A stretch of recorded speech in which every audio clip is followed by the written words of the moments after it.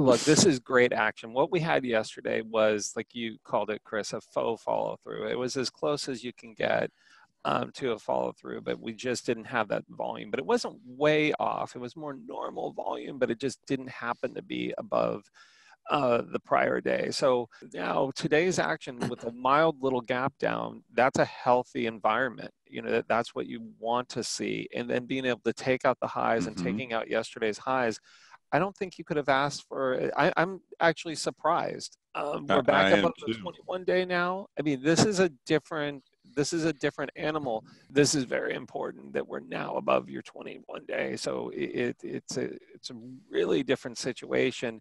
Now that 21 day becomes our floor. Thank you. That's that green line there. So this becomes a very important level. We want to start trending above that. Now we could just go back and forth a little bit, but that would mean that you wouldn't, increase any exposure. But if we can get our low above that 21 day and start trending above it, then you have to be very open to trading again. As negative as the backdrop is, Bill has always taught us that, at bear market bottoms, we talked about the '09 bottom. I mean, we still felt like the world was coming to an end, but the charts were telling us something else. Sure, we could come back down and undercut the lows, but you just trade the market that you have, not the market you want or you're afraid of. Scott, how do you look at it? Yeah, I agree.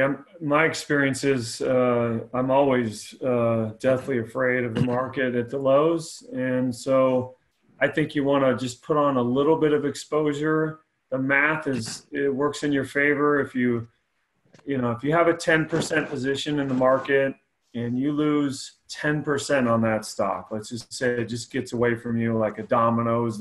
They warn and it gaps down 10%. It does very little damage to your overall portfolio if you can keep doing that, because then you'll be there when you finally catch that big wave.